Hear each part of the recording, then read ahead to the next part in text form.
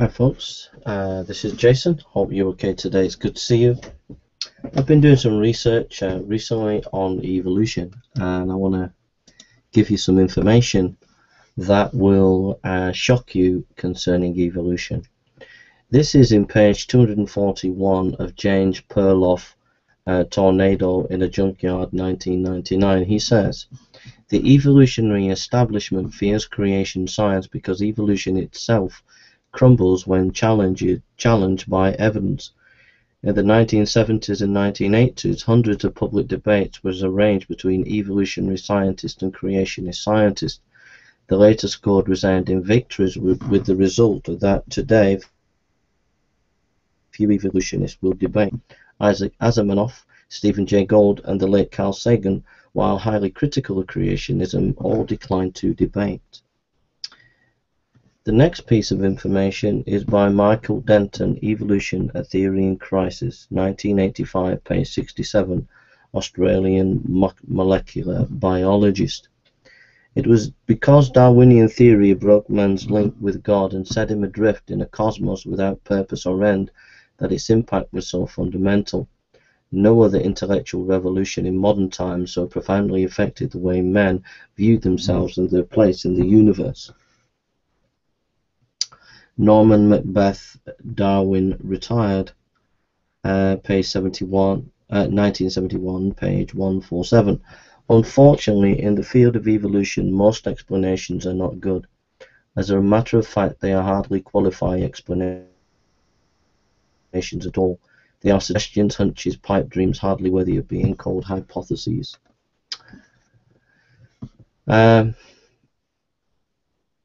Tom Bethel, Agnostic Evolutionist, Harper's, February 1985, page 61. No one has ever found an organism that is known not to have parents or a parent. This is the strongest evidence on behalf of evolution. Charles Darwin, 1866, quoted in H. Enoch, Evolution or Creation, page 197. As by this theory innumerable transitional forms must have existed, why do we not find them embedded in the crust of the earth? Why is it not all nature in confusion instead of being, as we see them, well-defined species? Scientists have no proof that life was not the result of an act of creation. Robert Astro, The Enchanted Loom, Mind in the Universe, 1981, page 19, leading astronomer. Evolution became, in a sense, a scientific religion. Almost all scientists have accepted it, and many are prepared to bend their observations to fit in with it. H. Lipson, a physicist, looks at evolution, Physics Bulletin, 3198, page 138. So that's just a few bits of information there, and we've got more information to come.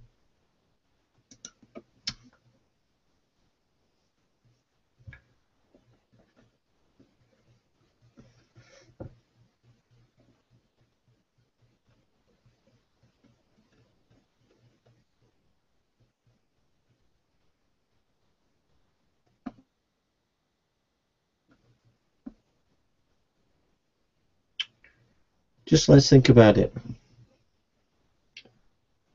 Let's just think about evolution, how it started. They call it abiogenesis, but just think about this. Nothing plus nothing equals two elements, plus time equals 92 natural elements, plus time equals all physical laws, and a complete structured universe of galaxies, systems, stars, planets, and moons, orbiting in perfect balance and order. Think about that.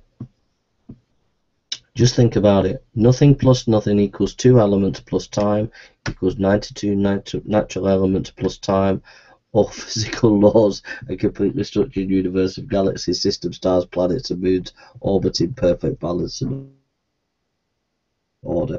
Is that rational? Is that really, really rational?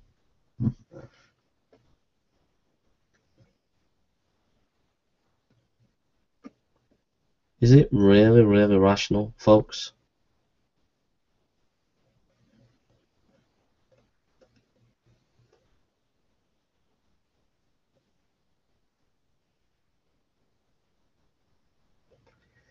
Here's a thought. Those who laid the foundation of science in the 1800s, many of them were creationists.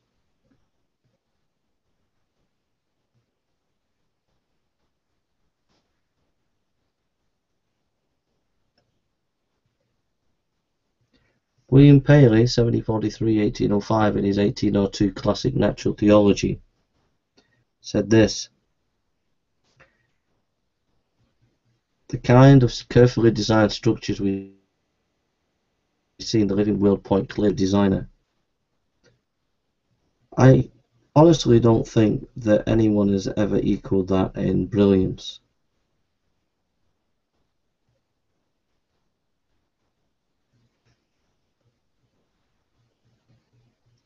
Fred Hoyle, an eminent scholar, said that Paley's argument appears unanswerable.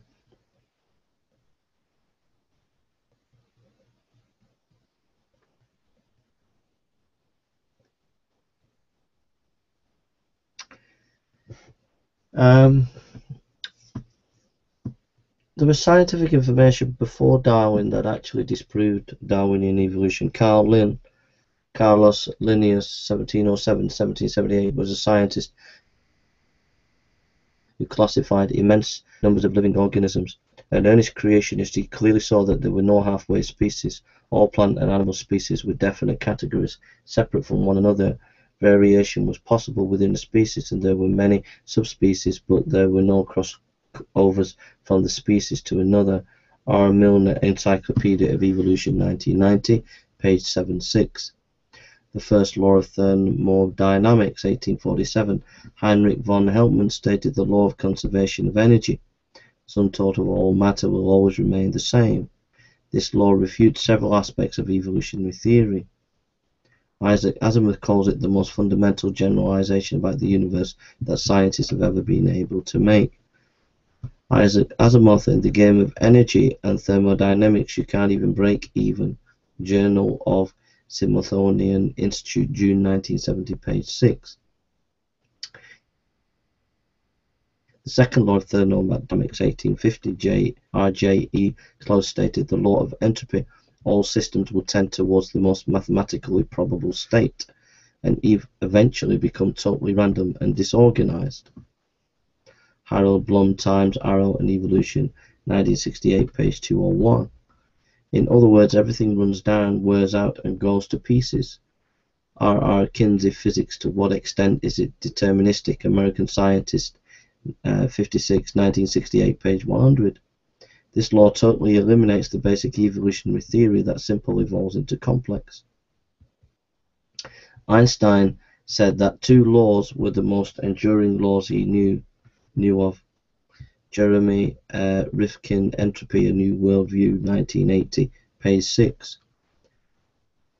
Guadeloupe woman found, 1812. This is a well-authenticated discovery which has been in the British Museum for over a century.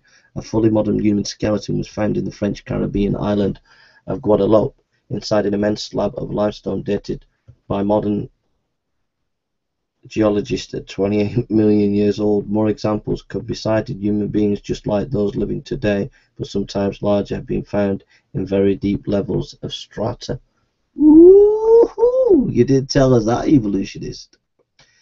Gregor Mendel, 1822–1884, was a creationist who lived and worked near Brno, now Brno, Czechoslovakia. He was a science and math teacher. Unlike the theorist, Mendel was a true scientist. He bred garden peas and studied the results across various varieties. Beginning his work in 1856, he concluded within 8 years. In 1865, he reported his research in the Journal of Brno Society for the Study of Natural Science. The journal was distributed to 120 libraries in Europe, England, and America, yet his research was totally ignored by the scientific community until it was rediscovered in 1900. R. A. Fisher has Mendel's work being rediscovered, and Annals of Science, Volume 1, Number 2, 1936. His experiments clearly showed that one species could not transmute into another one. A genetic barrier existed that could not be bridged. Mendel's work laid the basis for modern genetics, and his discoveries effectively destroyed the basis of species evolution. Michael Pittman, Adam and Evolution, 1984, page 63-64. Louis Pasteur, 1822-1895, was another genuine scientist. In the process of studying fermentation, he performed his famous 1861 experiment in which he disproved the theory of spontaneous generation. Life cannot arise from non-living material. This experiment was very important, for up to that time a majority of scientists believed in spontaneous generation. They thought that if a pile of old clothes were left in a corner, it would breed mice. The proof was that upon later returning to the clothes, mice would frequently be found there. Pasteur concluded from his experiment that only God could create living creatures, but modern evolutionary theory continues to be based on that outdated theory disproved by Pasteur. Spontaneous generation, life arises from non-life. Why? Because it is the only basis on which evolution could occur. As Adams notes, with spontaneous generation discredited by Pasteur, biologists were left with no theory of the origin of life at all. J. Edison Adams, Plants, and Introduction to Modern Biology, 1967, to page 585. Augustus Frederick Leopold Weizmann, 1834 to 1914, was a German biologist who disproved Lambert's notion of inheritance acquired characteristics. He is primarily remembered as a scientist.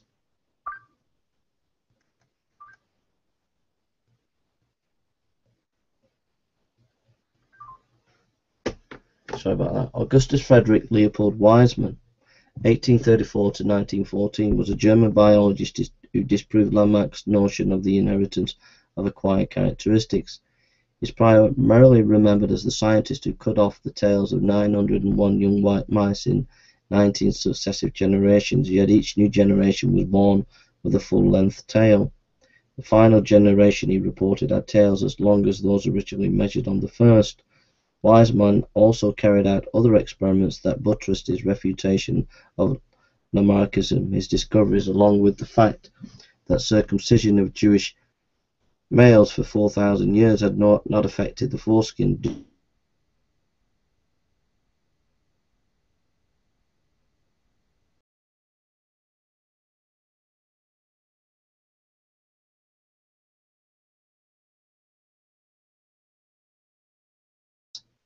kept stretching the necks, so their necks. Yet Lamarckism continues today as the disguised basis of evolutionary biology. For example, evolutionists still teach that giraffes kept stretching their necks to reach higher branches, so their necks became longer.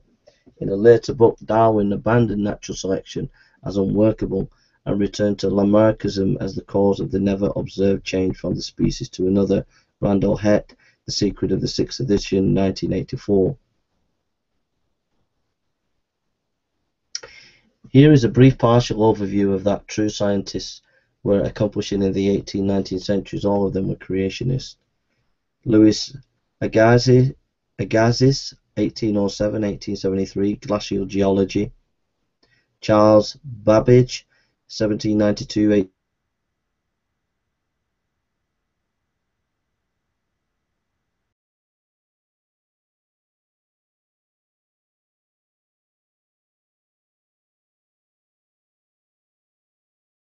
Brewster, 1781-1868, Optical Mineralogy.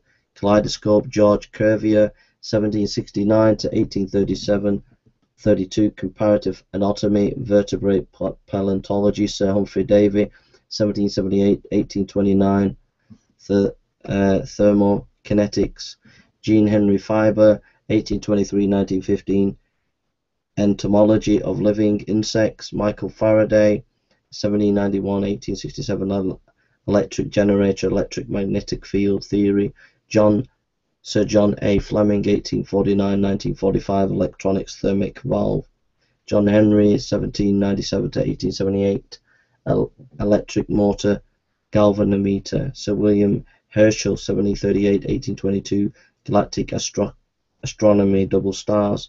James Joule, 1818-1889, reversible thermodynamics. Lord William Kelvin, 1824-1907, absolute temperature scale, energetics, thermodynamics, transatlantic cable. Johannes Kepler, 1571-1630, celestial mechanics, Amphiara's tables, physical astronomy. Carlos Linnaeus, 1707-1778, classification system, systematic biology. Joseph Listus, 1827-1912, antiseptic surgery. Matthew Murray, 1806-1873, hydrography, oceanography. James C. Maxwell, 1831-1879, electrical dynamics, statistical thermodynamics. George Mendel, 1822-1884, genetics. Samuel B. Morse, 1791-1872, telegraph. Isaac Newton, 1642-1727, calculus, dynamics, law of gravity, reflecting telescopes. Blaise Pascal, 1623-1662, hydrostatistics, barometer. Louis Pasteur, 22-1895, bacteriology, biogenesis, law, pasteurization, vaccination, and immunization. Sir William Ramsay, 1852-1916, inert gases, entropic chemistry. John Ray, 1827-1704, natural history, classification of plants and animals. John Riley, 1842-1919, dimensional analysis, model analysis. Bernard Riemann, 1866, non-Euclidean geometry. Sir James Simpson, 1811-1870, chloroform gynecology. Sir George Stokes, 1819-1903, fluid mechanics. And Rudolf Virchow, 1821-1902, pathology.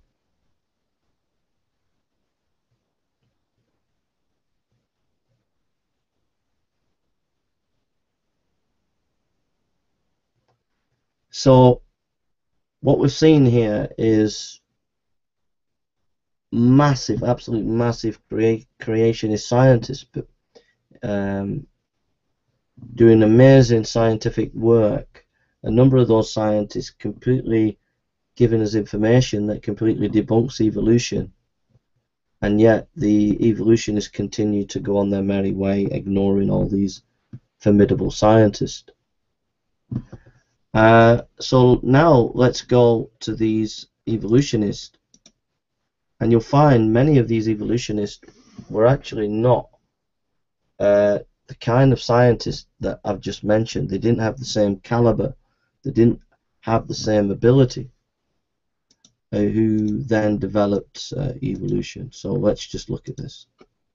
Emanuel Swedenborg in 1688 and 1772 was a do-nothing expert. In his 1734 book Principia, he theorized that a rapidly rotating nebula formed itself into a solar system of sun and planets. He claimed he obtained the idea from spirits during his seance. It is significant that the nebula hypothesis theory originated from such a source.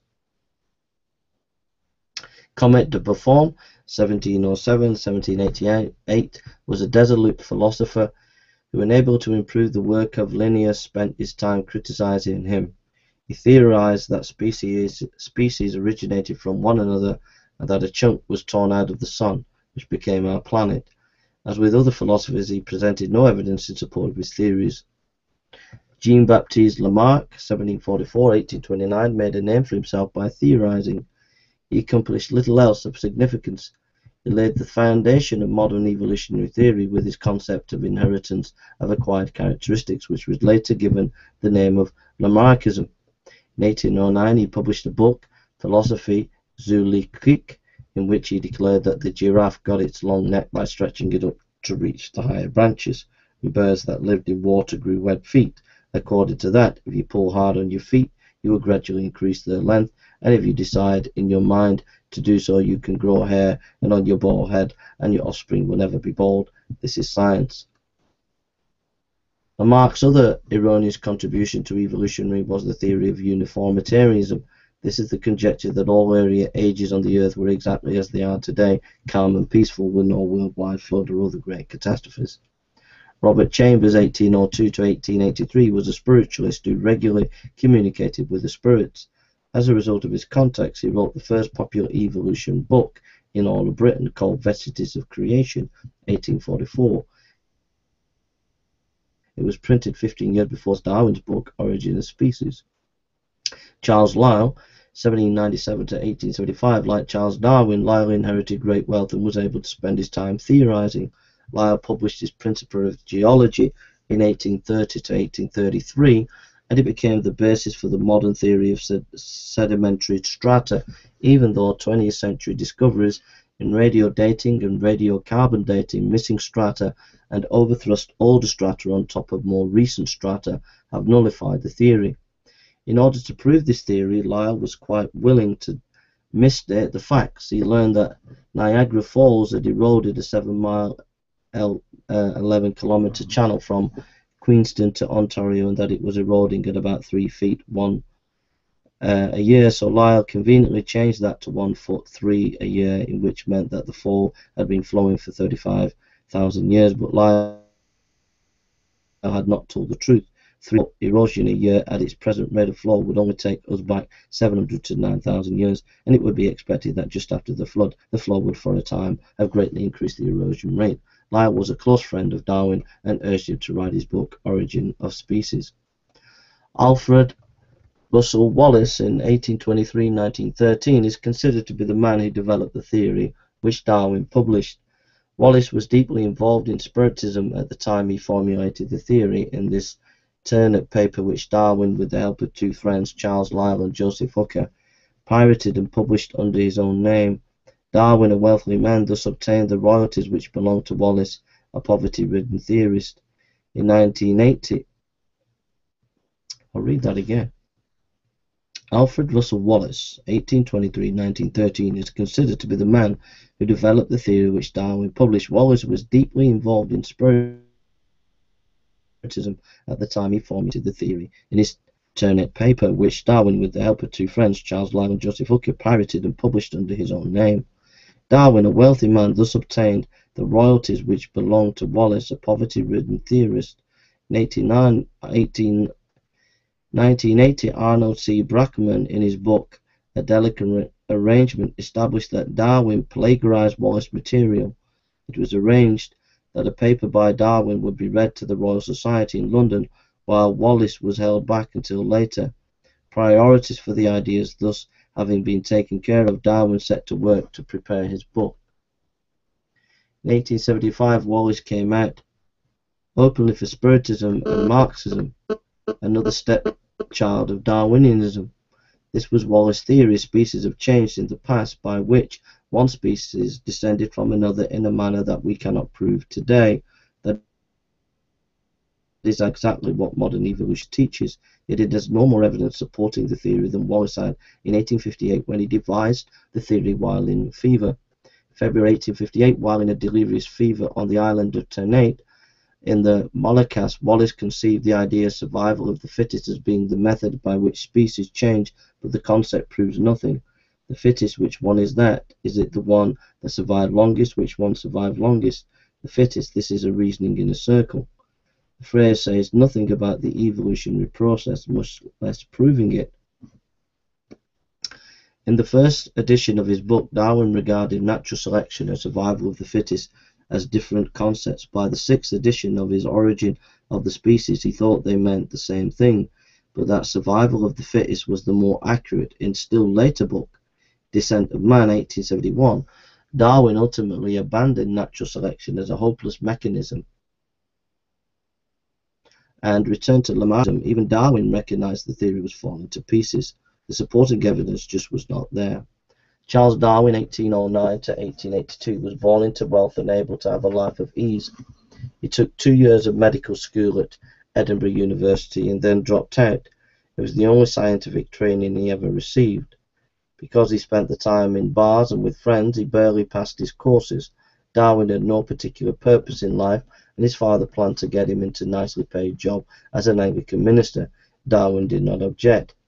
but an influential relative got him a position as an unpaid naturalist on a ship planning to sail around the world, the Beagle. The voyage lasted from December 1831 to October 1836. It is of interest that, after engaging in Spiritism, certain men in history have been seized with a deep hatred of God and have then been guided to devise evil teachings that have destroyed large numbers of people, while others have engaged in warfare which have annihilated millions. In connection with this, we think of such non-spiritists as Sigmund Freud and Adolf Hitler. It is not commonly known that Charles Darwin, while a naturalist aboard the Beagle, was initiated into witchcraft in South America by nationals. During horseback travels into the interior, he took part in their ceremonies, and as a result, something happened to him. Upon his return to England, although his health was strangely weakened, he spent the rest of his life working on theories to destroy faith in the Creator. After leaving South America, Darwin was on the Galapagos Island for a few days. While there, he saw some finches which had blown in from South America and adapted to their environment, producing several subspecies. He was certain that this showed cross-species evolution, changing to new species, but they were still finches. This theory about the finches was the primary evidence of evolution he brought back with him to England. Darwin, never a scientist and knowing nothing about the particularities of genetics, then married his first cousin, which resulted in all 7 of his children having physical or mental disorders. One girl died after birth, another at 10. His oldest daughter had prolonged breakdown at 15. Thereof his children became semi-invalids, and his last son was born mentally retarded and died 19 months after his birth. His book Origin of Species was first published in November 1859.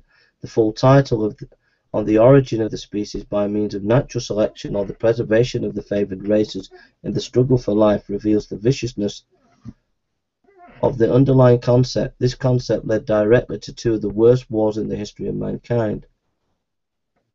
In his book, Darwin reasoned from the theory to the facts and provided little evidence for what he had to say. Modern evolutionists are ashamed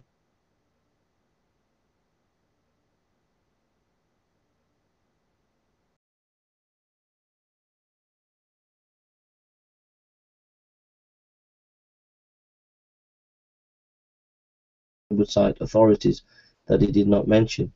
He repeatedly said it was only an abstract and a fuller edition would come out later, but although he wrote other books, try as he may, he never could find the proof for his theories, nor one since has found it either. When he did name an authority, it was just an opinion from a letter. Phrases indicating the hypothetical nature of these ideas were frequent. It might have been, maybe, probably, it is conceivable that. A favourite of his was, let us take an imaginary example.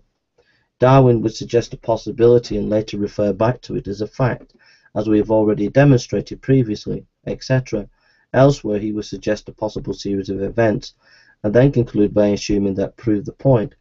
He relied heavily on stories instead of facts. Confusing examples would be given, and he would use spacious and devious arguments and spent much time suggesting possible explanations.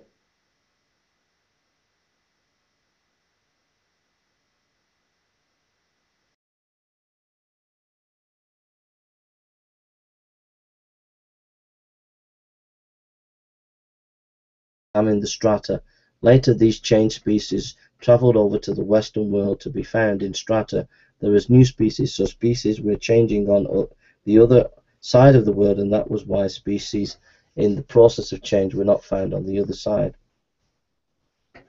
With thinking like this, who needs science? But remember that Charles Darwin never had a day of schooling in the sciences. Here is Darwin's explanation of how one species changed into another.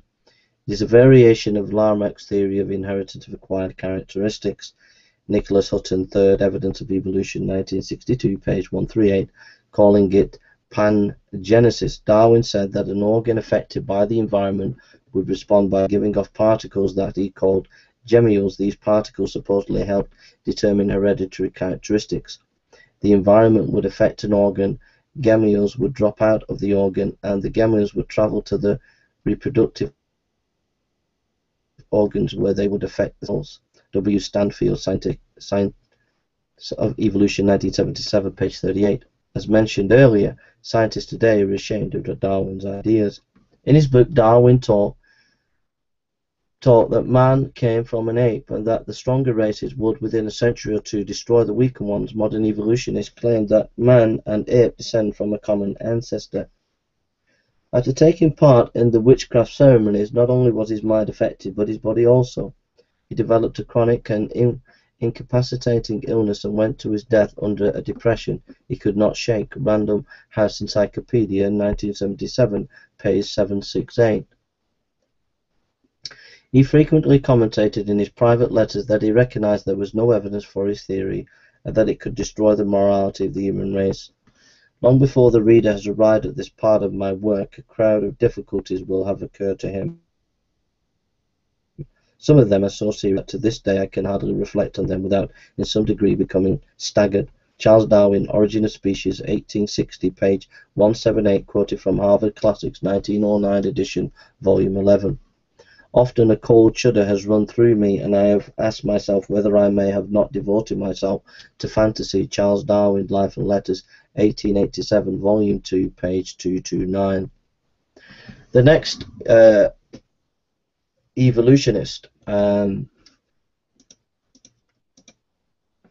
that we're going to be looking at is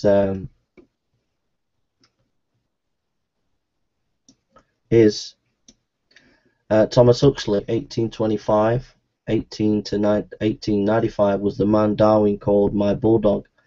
Darwin was so frail in health that he did not make public appearances, but he remained secluded in the mansion he inherited after being personally converted by Darwin on a visit to Darwin's home. Huxley championed the evolutionary cause with everything he had. In the later part of the 19th century, while Haeckel laboured earnestly on the European continent, Huxley was Darwin's primary advocate in England. The X Club was a secret society in London which worked to further evolutionary thought and suppress scientific opposition to it. It was powerful, for all scientific papers considered by the Royal Society had to be first approved by this small group of 9 members. Chaired by Huxley, its members made contacts and powerful, effective British scientific associations. Michael Pittman, Adam and Evolution, 1984, page 64. Woo! You don't learn this in science class. But what do they do? Asked a curious journalist. They run British science, the professor replied, and on the whole they don't do it badly. R. Milner, Encyclopedia of Evolution, 1990, page 467. That's amazing. In the 20th century, US government agencies working closely with the National Science Federation and kindred organizations have channeled funds for research to universities willing to try and find evidence for evolution. Down to the present day, theorists are still trying to control the scientists. The Oxford debate was held in June 1860 at Oxford University. Only 7 months after the publication of Darwin's Origin of the Species, a special meeting of the British Association for the Advancement of Science. It marked a major turning point in England, just as the 1925 Scopes trial would be the turning point in North America. Scientific facts had little to do with either event, both were just battles between personalities. In both instances, evolutionists won through ridicule. They dared not rely on scientific facts to support their case, because they had none. Samuel Wilberforce, Anglican Bishop of Oxford University, was scheduled to speak that evening in defence of creationism. Huxley had lectured on behalf of evolution in many English cities and was not planning to attend that night, but Chambers, the spiritualist advisor to Huxley, was impressed to find and tell him he must attend. Wilberforce delivered a vigorous attack on evolution for half an hour before a packed audience of 700 people. His presentation was outstanding and the audience was apparently with him. But when Wilberforce turned and rhetorically asked Huxley a humorous question, whether it was through his grandfather or his grandmother that Huxley claimed descent from an ape, Huxley was extremely sharp-witted, and at the bishop's question he clasped the knee of the person sitting next to him and said, "He is delivered into my hands." Huxley arose, worked the audience up to a climax, and then declared that he would feel no shame in having an ape as an ancestor, but would be ashamed of a brilliant man who plunged into scientific questions of which he knew nothing. John W. Clutt, Science and Religion in Studies in Creation, 1985, page 4546. At this, the entire room went wild, some yelling one thing and others another. On a pretext so thin, the evolutionist in England became a power which scientists feared to oppose. We will learn that ridicule heaped on ridicule through the public press accomplished the same results for American evolutionists in Dayton, Tennessee in 1925. The Orgueil meteorite, 1861, was one of the many hoaxes perpetrated to further the cause of evolution. Someone inserted various dead microbes and then covered it over with a surface appearing like the meteorite. The object was to show that life came from outer space, but the hoax was later discovered. Scientific America, January 1965, page 52. A remarkable number of hoaxes have occurred since then. Men working desperately have tried to provide scientific evidence that does not exist. In the mid-1990s, a meteorite from Mars with a dead organism on it was trumpeted in the press, but ignored were the conclusions of competent scientists that discovery was highly speculative. Sir Francis Galton, in 1822 to 1911, Galton was Charles Darwin's cousin, who amplified on one of the theory's logical conclusions. He declared that the science of eugenics was the key to humanity's problems, put the weak, infirm, and aged to sleep. Adolf Hitler, an ardent evolutionist, used it successfully in World War II. Otto Scott, playing Gott, in Chalcedon Report number 247, February 8, 1968, page 1. Wallace break with Darwin. Darwin's close friend Russell Wallace eventually separated from Darwin's position, a position he given Darwin when one realized that the human brain was far too advanced for evolutionary process to have produced it. Lawrence C. Easley, was Darwin wrong about the human brain? Harper's Magazine, 1955. Herbert Spencer, 1820-1903, along with certain other men, Friedrich Nietzsche, Karl Marx, and Sigmund Freud, John Dewey, introduced evolutionary modes of morality into social fields, sociology, psychology, education, welfare, economics, with devastating effects on the 20th century. Spencer, also a spiritist, was the one who initially invented the term evolution. R. Milner, Encyclopedia of Evolution, 1990, page 159. Spencer introduced sociology into Europe, clothing it in evolutionary terms. From there it travelled to America. He urged that the unfit be eliminated so society could properly evolve. Harvey E. Barnes, Historical Sociology, 1948, 13. In later years, even the leading evolutionists of the time, such as Huxley and Darwin, became tired of the fact that Spencer could do nothing but theorize and knew so little of real-life facts. The Archaeopteryx, 1861 to 1877. These consisted of several fossils from a single limestone quarry in Germany, each of which the quarry owner sold at high price. One appeared to possibly be a small dinosaur skeleton, complete with wings and feathers. European museums paid high prices for them, as well as we will learn below. In 1985, the Archaeopteryx was shown to be a fake. Ernest Haeckel, in 1834 to 1990, a teacher at the University of Jena in Germany, was the most zealous advocate of Darwinism on the continent in the 19th century. He drew a number of fraudulent charts, first published in 1868, which purported to show that embryos were almost identical to those of other animals. Reputable scientists repudiated them within a few years, for embryologists recognized the deceit. See Chapter 16, Vestiges and Recapitulation, on our website for the charts. Darwin and Haeckel had a strong influence on the rise of world communism. Daniel Geisman, Scientific Origins of National Socialism, Social Darwinism in Ernest Haeckel and the German Monist League, 1971. March Hoard Series, 1870. Othniel C. March claimed to have found 30 different kinds of horse fossils in Wyoming and Nebraska. He reconstructed and arranged them in a small to large evolutionary series, which was never in a straight line. Encyclopedia Britannica, 1976, volume 7, page 13. Although displayed in museums for a time, the great majority of scientists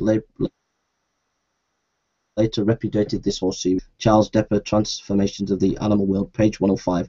J. Edgar Kut, Implications of Evolution, 1960, page 149. Friedrich Nietzsche, 1844-1900. Nietzsche was a remarkable example of a man who fully adopted Darwinian principles. He wrote books declaring that the way to evolve was to have wars and kill the weaker races in order to produce a super race.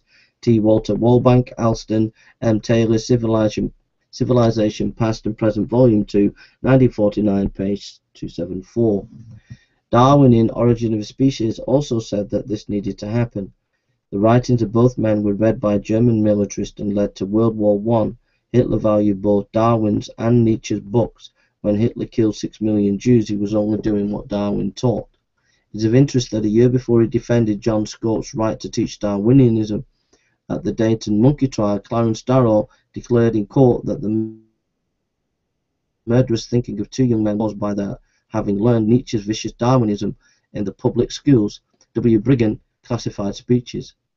Asa Gray was the first leading theistic evolutionary advocate in America at the time when Darwin was writing in his books. Gray, a Presbyterian, worked closely with Charles W. Eliot, president of Harvard, in promoting evolution as Christian teaching, yet teaching long ages and the book of Genesis as fable. The Challenger was a British ship dispatched to find evidence on the ocean bottom of evolutionary change. During its 1872 to 1876 voyage, it carried on seafloor dredging but found no fossils developing on the bottom of the ocean. By this time, it was obvious to evolutionists that no fossils were developing on either land or sea, yet they kept quiet about the matter. Over the years, theories, hoaxes, false claims, and ridiculous favoring evolution were spread abroad, but facts refuting it, when found, were kept hidden. Karl Marx, 1818-1883, is closely linked with Darwinianism. That which Darwin did to biology, Marx, with the help of others, did to society. All the worst political philosophies of the 20th century emerged from the dark cave of Darwinianism. Marx was thrilled when he read Origins of Species, and he immediately wrote Darwin and asked to dedicate his own major work, Dis Capitale, to him. Darwin, in his reply, thanked him but said it would be best not to do so.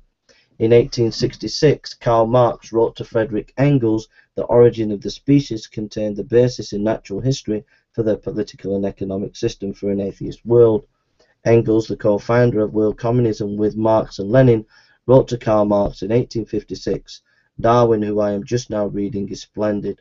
See Zirkel, Evolution, Marxian Biology and the Social Scene, 1959. Page 85. In 1861, Marx to Engels, Darwin's book is very important and serves me as a basis in natural selection for the class struggle in history. At Marx's funeral, Engels said that as Darwin had discovered the law of organic evolution in natural history, so Marx had discovered the law of evolution in human history. Otto Ruth, Karl Marx, 1948, page 366. As Darwin emphasized competitive survival as the key to advancement, so communism focused on the value of labor rather than the laborer. Like Darwin, Karl Marx thought he had discovered the law of development. He saw history in stages as the Darwinians saw geological strata and successive forms of life. William Grant Sumner, 1840-1910, applied evolutionary principles to political economics at Yale University. He taught many of America's future businesses and industrial leaders that strong business succeed and the weak perish.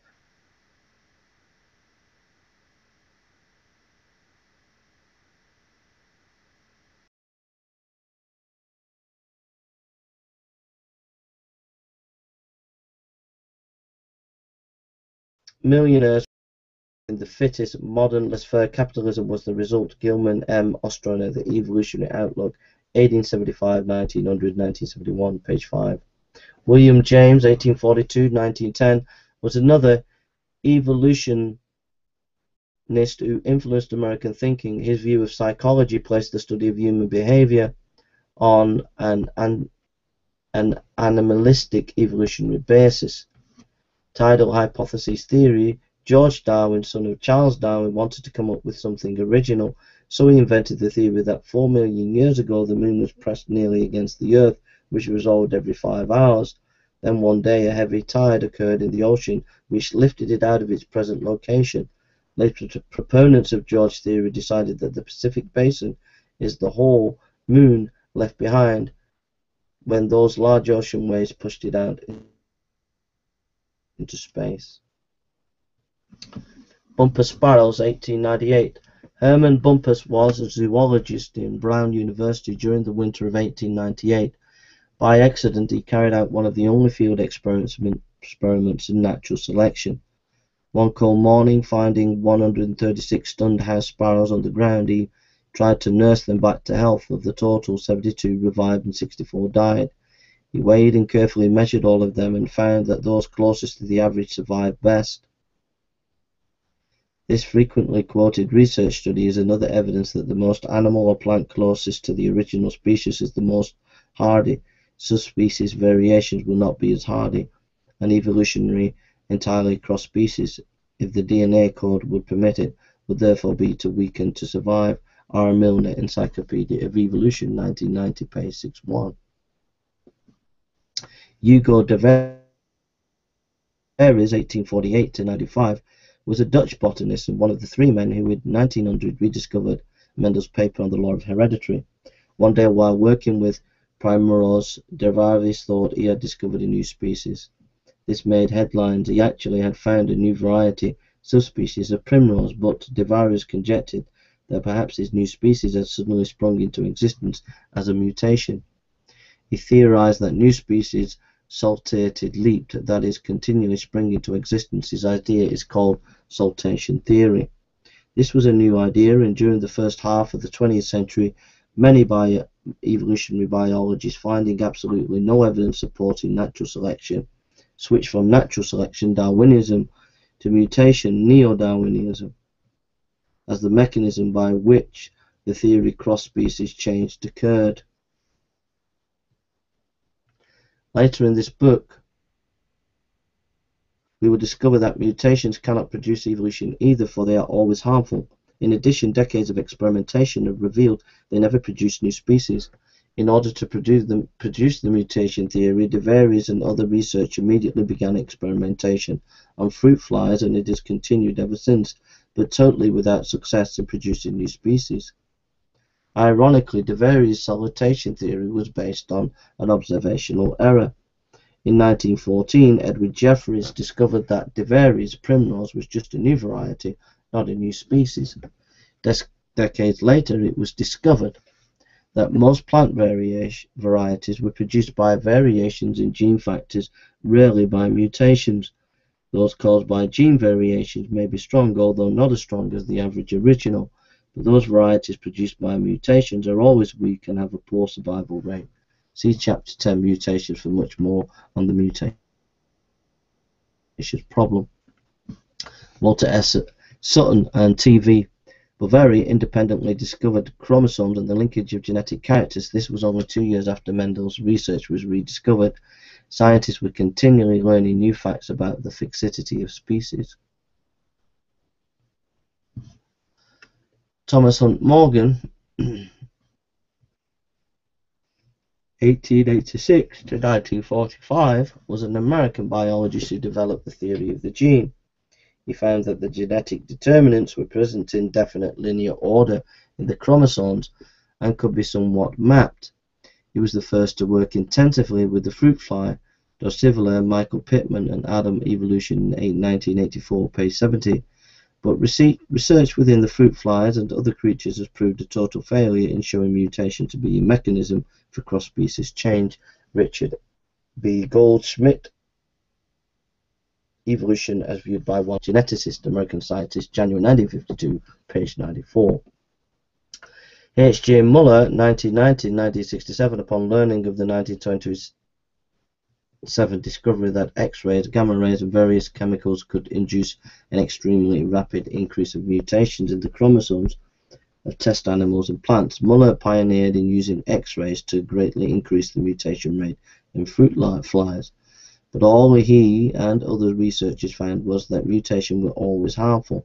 H. G. Muller Time, November 11, 1946, page 38. E.G. Gardner, Principles of Genetics, 1964, page 192.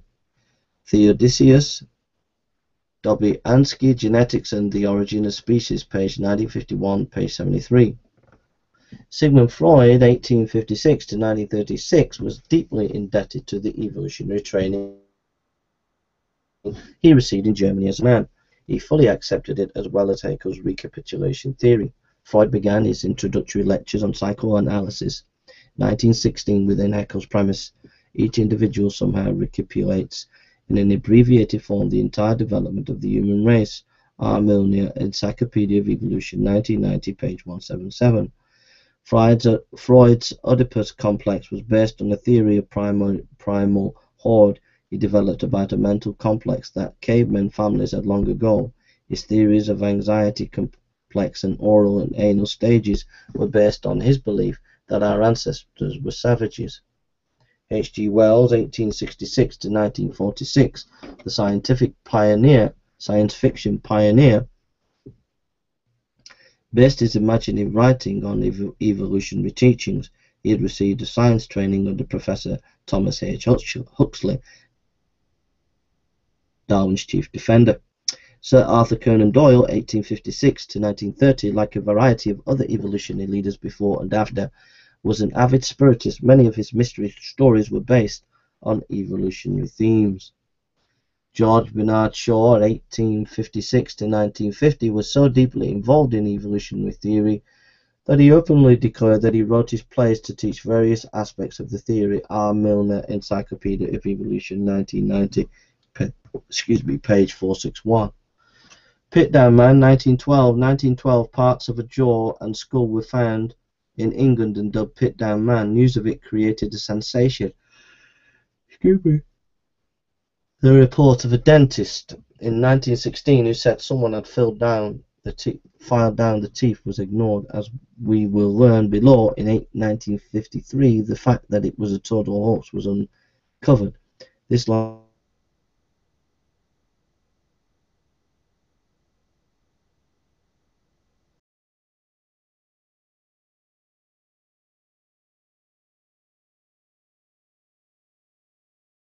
basically taught that there is no moral code, our ancestors were savage, and civilization only progressed by violence against others. It therefore led to extreme nationalism, racism, and warfare through nations, Nazism, and fascism. Evolution was declared to involve natural selection, and in the struggle to survive, the fittest will win out at the expense of their rivals. Friedrich von Bernhard, a German military officer, wrote a book in 1909 extolling evolution and appealing to Germany to start another war. Heinrich von Treitschke, a Prussian militarist, loudly called for war by Germany in order to fulfill its evolutionary destiny. Heinrich von Treitschke, Politics, Volume 1, page 6667. Their teachings were fully adopted by the German government, and it only waited for a pretext to start the war. R. Milner, Encyclopedia of Evolution, 1990, page 59.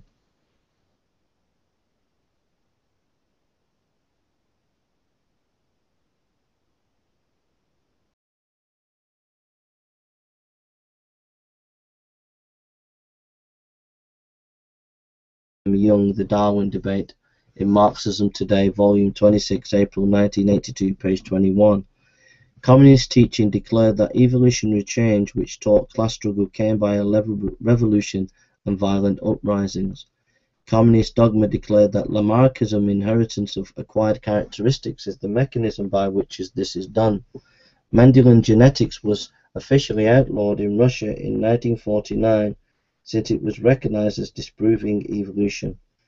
Communist theories also settled on synthetic speciation instead of natural selection or mutations as the mechanism for species change. L.B. Halstead, Museum of Errors in Nature, November 20th, 1980, page 208.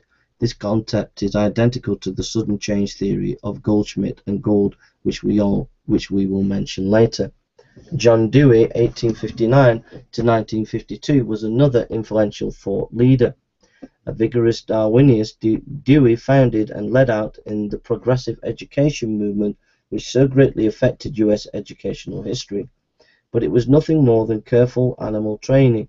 Samuel E. Blumfield, N.E.A. Trojan Horse in American Education, 1984, page 43. The purpose was to indoctrinate the youth into evolution, humanism, and collectivism. In 1933, Dewey became a charter member of the American Humanist Association and its first president. Its basic statement of belief published that year as the Humanist Manifesto became the unfolded framework of teaching in most schools and textbooks. The evolutionists recognized that they must gain control of all public education. Sir Julian Huxley quoted in Soltax and Charles Callender, Evolution After Darwin, 3 volumes, 1960. Historically, American education was based on morals and standards, but Dewey said that in order to be progressive, education must leave the past and evolve upward to new modern concepts. The Scott trial, July 10th to July 21st, 1925, was a powerful aid to the cause of evolution, yet scientific discoveries were not involved. That was fortunate, since except for a single tooth later disproved and a few other frauds, the evolutionists had nothing worthwhile to present. The world's most famous court trial, a complete stenographic report, 1925. The ACLU, American Civil Liberties Union, had been searching for someone they could use to test the Butler Act, which forbade the teaching of evolution in the public schools in Tennessee. John Scopes, 24 at the time, volunteered for the job. He later privately admitted that he had never actually taught evolution in class, so the case was based on a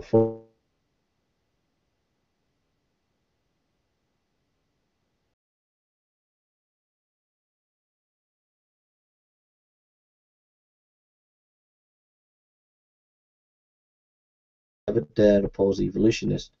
The entire trial, while reportedly as the Tennessee monkey trial was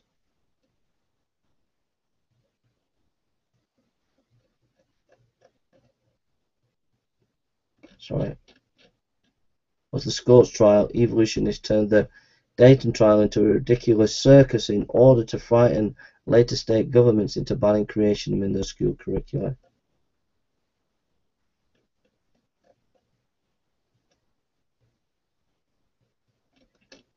Sorry about this. The Tennessee monkey trial was presented to the public as something of a comic opera. A trained ape was even sent in to walk around on chain on the streets of Dayton, but the objective was deadly serious, and they succeeded very well.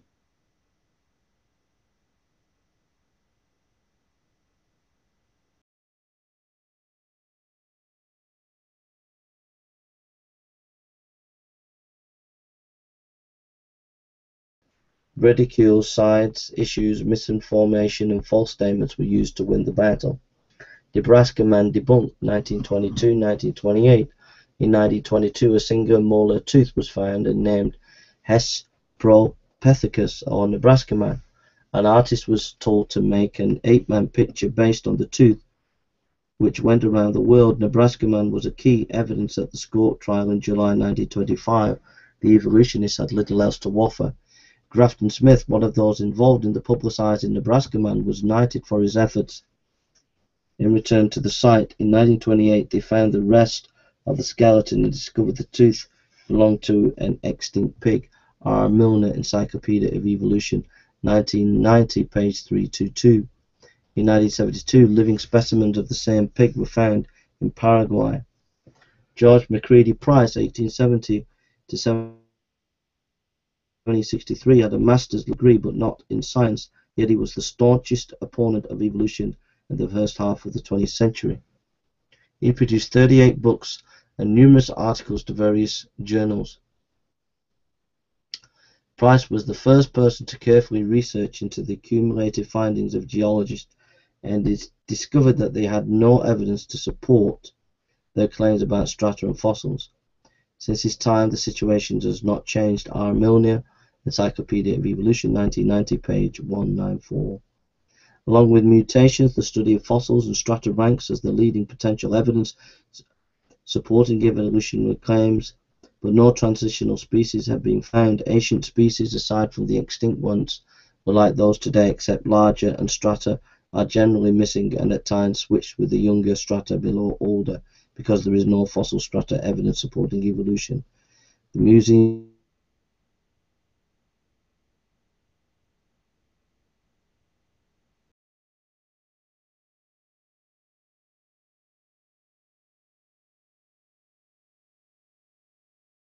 Oliver Wendell Holmes, Jr., 1841 to 1935, powerfully affected the U.S. Supreme Court in both viewpoint and legal precedent.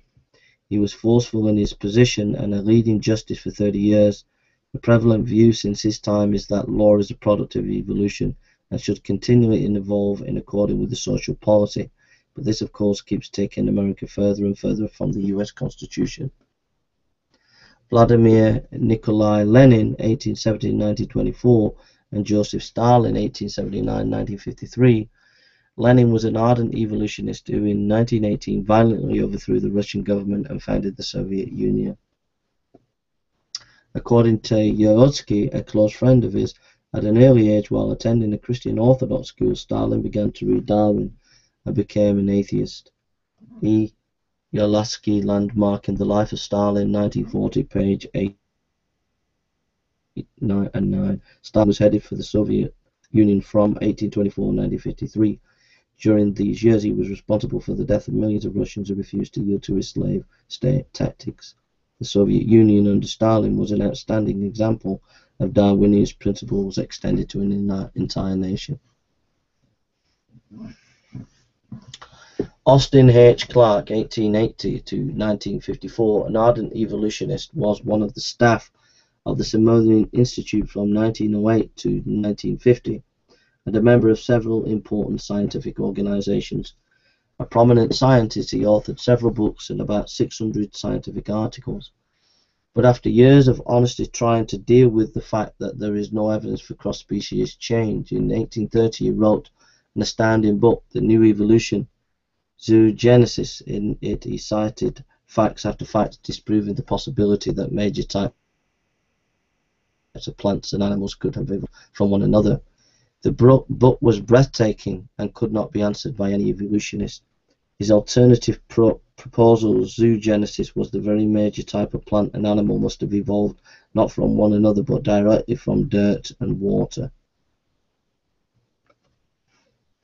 A. Clarke, The New Evolution, Zoogenesis, page 30, 1930, page 211.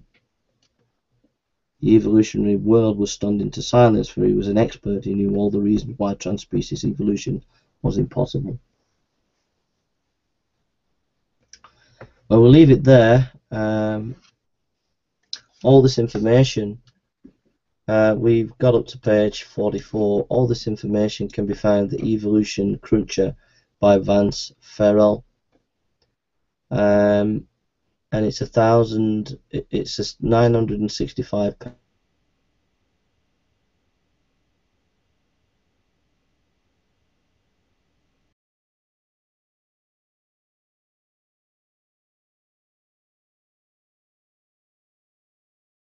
to you, and I'll try and do some more in the next few days on this topic.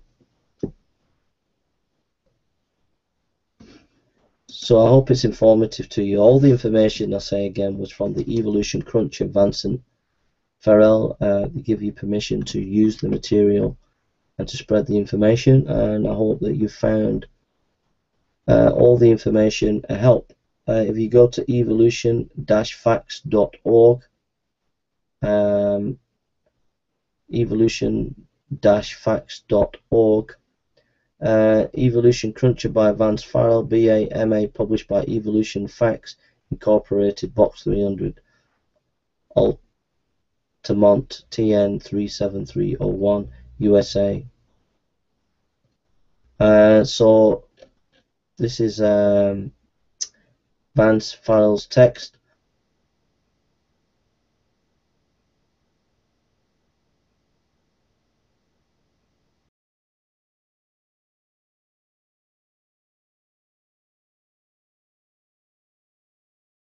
Take care now and God bless.